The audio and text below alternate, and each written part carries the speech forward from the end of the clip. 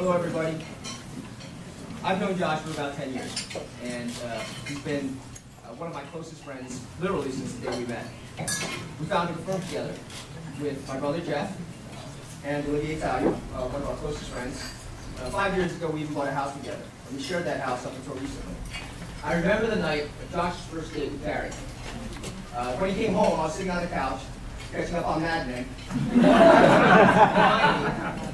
and stood right about there. And I said, "Hey, bro, how was your date?" Josh's response, quote, "She might be the one," end quote. It wasn't long until I met Carrie. She's pretty much perfect. She's very smart, exceedingly learned, and at the same time, so curious. She's absolutely gorgeous, yet down to earth.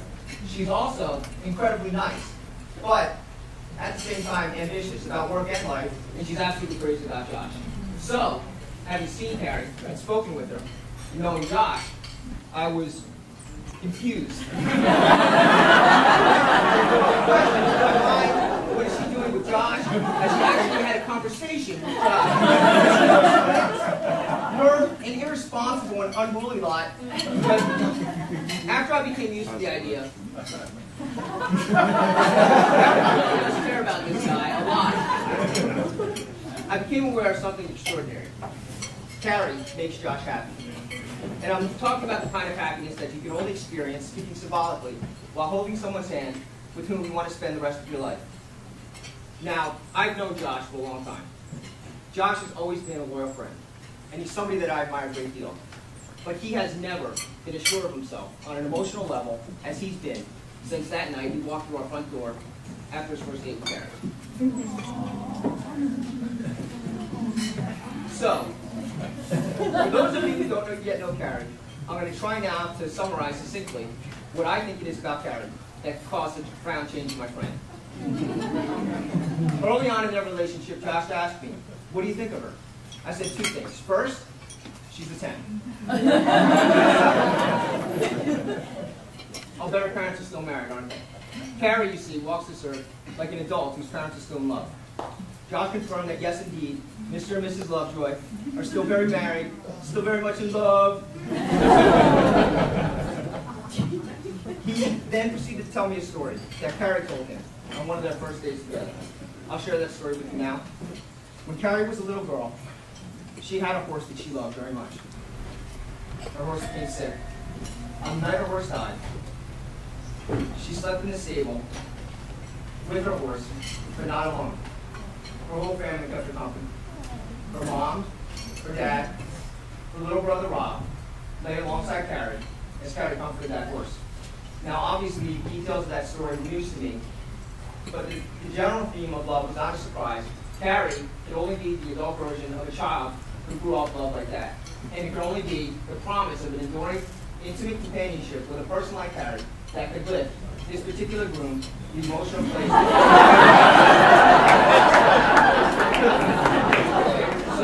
Fantastic call.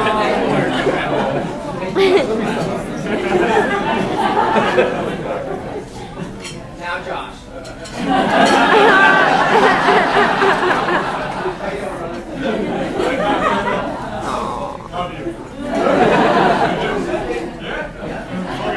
Carrie sat in town about a week ago and she said, "No picking on Josh running the speech." That's a paraphrase, but that actually happened.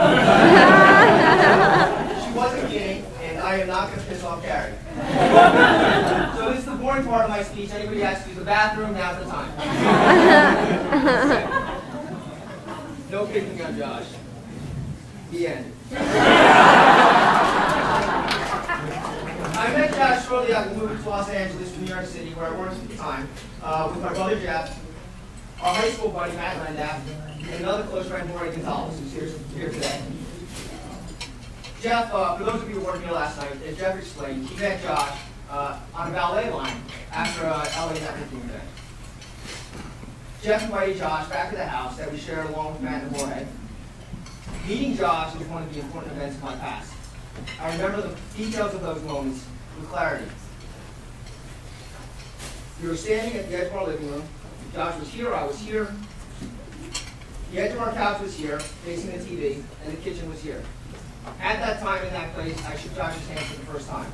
Now, it's been said that Josh is difficult to read. I disagree with that. In my opinion, in the best way, Josh is very easy to read. And as I shook his hand, I was pretty sure of two things. One, we'd be friends for the rest of our lives. And two, I was shaking the hand of a significant man. And when I use the word significant, I'm using it in the narrowest sense. Very few men are significant in the way that Josh is significant. So, what do I mean by significant? To answer that question, I'll soon go through this brief description of context. When I'm at the end of my life, I believe that I'll assess the significance of it primarily by reference to three factors: the quality of my word, the number and quality of my long-term relationships, and how much I gave back to society relative to what I took. In that second area, I'm doing okay. I'm blessed. I'm at the receiving end of a lot of wonderful lifelong relationships. In the third area, I have made so much progress giving back to society, primarily because I'm a selfish person. I'm hopeful that I'll get to a place that's okay in that area before I die. It's that first thing that's the toughest to bring me down. My father nails it. He's never lied to me. That's a literal and precise statement. 10 years ago, as I stood between that couch and that kitchen and I took Josh's hand, I knew I was clasping the hand of a man whose word is good. Josh, for anybody who's reading, is easy to read.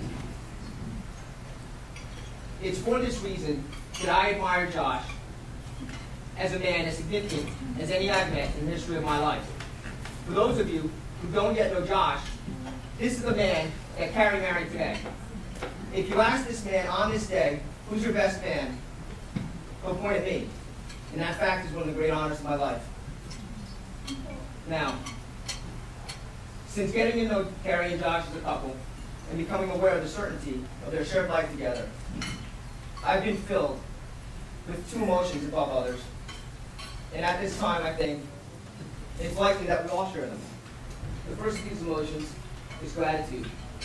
Thank you, Carrie, for finding Josh and for letting him find you. The second of these emotions is excitement. I'm excited to meet your children because I think that by the time they grow up, others will shake their hands. And each instance of all the witness will do so, a handshake across to a significant person. I know that I'll meet your kids years before then, but at the same time, I can't wait to be one of those people. On behalf of everyone in this room, thank you for letting us be a part of the event of today, the first day of the rest of your lives together. We love you very much. And one more thing. Mazel tov. Fantastic. Another fantastic Tom Zuber speech.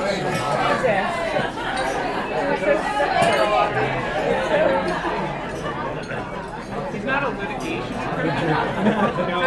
The jury all votes in favor. Whatever he says,